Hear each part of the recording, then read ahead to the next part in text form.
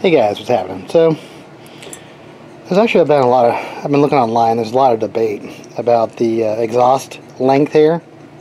Coming from, not from the actual the carburetor to the fuel tank, but from the exhaust to the actual fuel tank.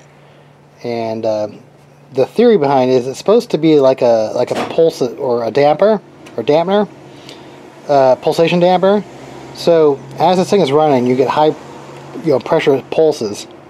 And actually that's what pressurizes the fuel tank to push the fuel back into the carburetor.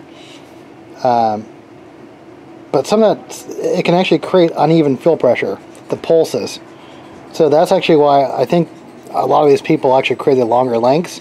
This actually was already on the actual car, but that was my theory behind it, because this is kind of like a rubber band, or like it absorbs the impact, just because it's actually a stretchy material, the silicone rubber, the fuel tank. But I'm also going to be adding I designed this little mount here in Fusion 360, 3D printed it, and this is actually a exhaust cooler. So I'm going to mount it right here. I actually have a new fuel line.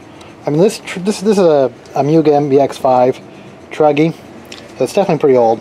Bought this on eBay about a year ago. I'm working on it, but yeah, I thought I would give it like a little. This thing was pretty cheap. It's only $5 on eBay. I'll put a link down where you can get it, but also put a link where you can actually, if you want this holder. I mean, this is for a Mugen truggy for the fuel tank, but I'm going to be designing a couple of different universal mounts for my other RC cars. I mean, doing the same thing. I made this one specifically for this fuel tank to fit like right there. And I also made another mount, I don't have it, that actually mounts to the exhaust pipe.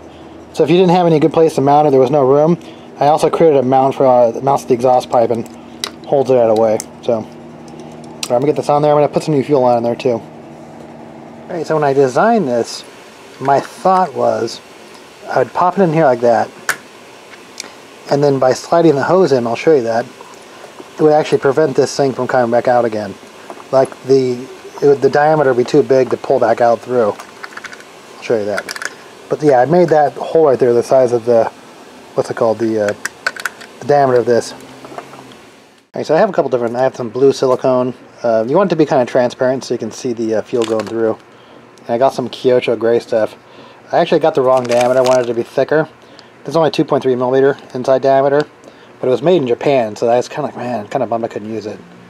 So, alright, so this was I'll put a link down below, but this is like GPS racing camp, but it's the nicest one I saw.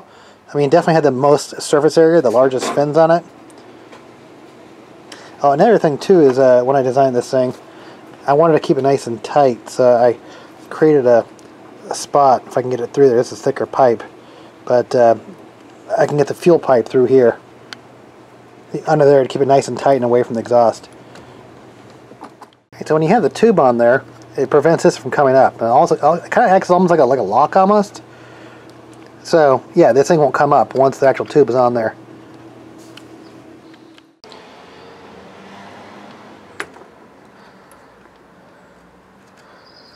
Alright, wrap it around right there.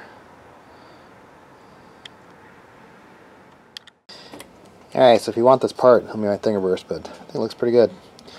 See this here, it's out of the way. And now I have the cooler. Yeah, I think it's definitely the nicest looking cooler. You know, the biggest fins on it. Put a link down below where you can get this thing, but yeah, I think you can get it on Amazon or eBay. Looks pretty good. Yep. Awesome.